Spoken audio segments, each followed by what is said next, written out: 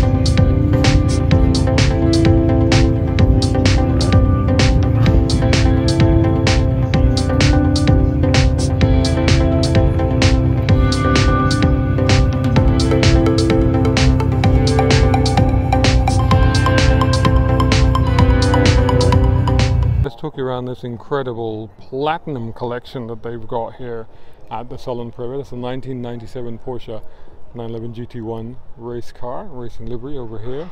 We have 1973 Lamborghini P400 Miura SVJ, this one. This is without the eyelashes. I like the one with the eyelashes. This is pretty much in race spec. Look at the riveted bodywork. That's telling you a lot about the intention of this car. Yotta. Check it out. That's a thing of beauty, even with its sort of riveted panels and stuff. Look at the interior of this thing. That is just incredible. You just want to sit in there and put on that 4-point harness, 5-point harness, whatever it is, and go racing. Now, what is this? That is absolutely incredible. Stand clear of hazardous areas while engine is running. Yes, the car is a hazardous car indeed. Now, this has got a Rolls-Royce engine. It's a Handley Special. That's what that is. 1930 Rolls-Royce Phantom 2 Handley Special. This one is registered, and it just looks absolutely crazy. 2010 Lamborghini Reventon Roadster, and it's very matte silver, matte grey. Very dramatic. I mean, just look at the wing mirrors alone. I think they're folded in this case, hence they're slightly misaligned. Look at the interior. Look at that, Reventon. Over here, this is the 1960 Aston Martin DB4. So this is the one before the one that Bond had. This thing is amazing. Look at that, 1963 Morgan SLR. That's a Morgan. Oh, it is a Morgan. That's unusual. I am not familiar with that at all. I've never seen that before. Looks like it's a racing car, race spec. It's got racing kit on it, so it's got cut-offs and everything. Look at the slidey windows. It's definitely a race car. This is extraordinary. 60s endurance 2022. What a thing. That's not just unpainted, it's just bashed, battered and reshaped metal. What an extraordinary thing. This is the 1961 Jaguar E-Type Series 1 flat floor 3.8 Roadster. The car next to it needs, and the car next to that, need no introduction. We've got the 1997 Mclaren F1. This is number 63, and next to it is number 64. I mean, these things are just legendary, and to see two of them in sequence next to each other, I mean, that just doesn't happen very often. How often do you see that? Just look at this thing. I mean, I've looked at it for hours and hours now. It's because I've got a little scale model of it, but when you see it in the metal, it is just such a serious, serious machine. There's no compromise in it at all. It's built for speed. It's built as an engineering, as a thing of excellence when it comes to engineering is I guess what it was meant to be. And of course that unique three-seater seating position, the central driving position. What a thing. What a thing. Absolutely amazing.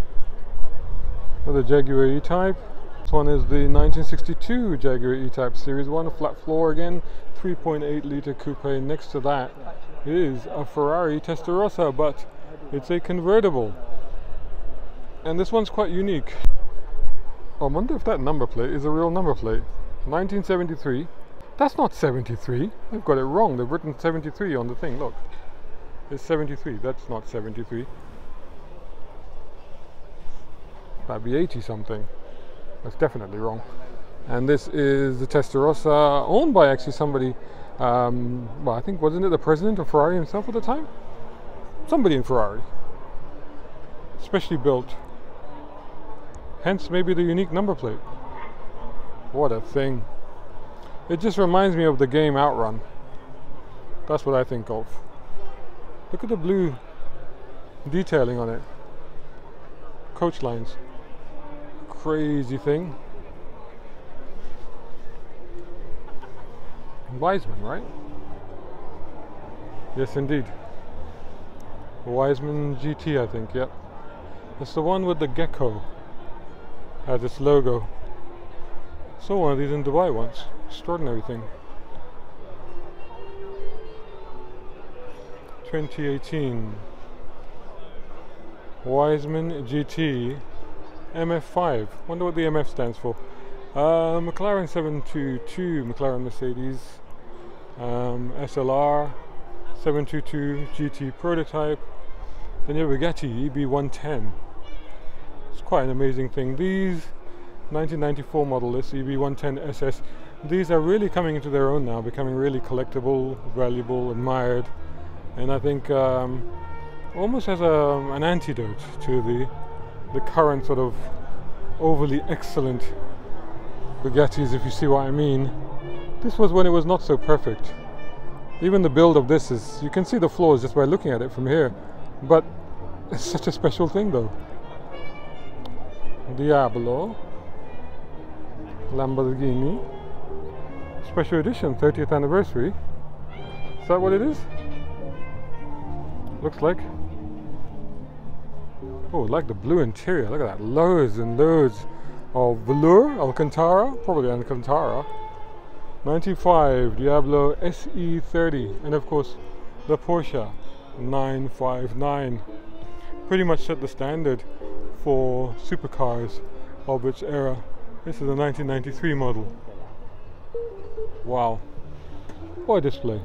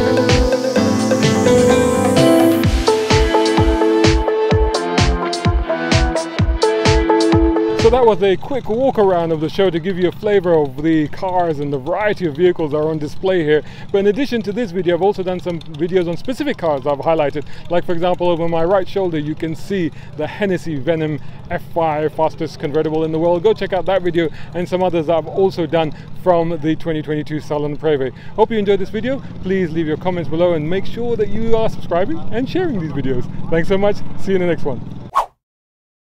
A big shout out and thanks to Jay Williams over at Air Technic, who are top tier sponsors of Brown Car Guy. Check them out at Air Technic Co UK for exhausts, brakes, suspension and body kits. Plus our other major sponsor, Nayagen Solutions. Much appreciation also to tier 4 sponsors, Muhammad Ali Humaid, Tom Conway Gordon and Reza Adil. And of course all these other guys who supporting on Patreon. Brown Car Guy is eternally grateful. Hey, think about joining them over at patreon.com Brown Car Guy. If you can't, don't worry. Just make sure you're subscribing to the YouTube channel and website. Plus follow on social media by searching for Brown Car Guy.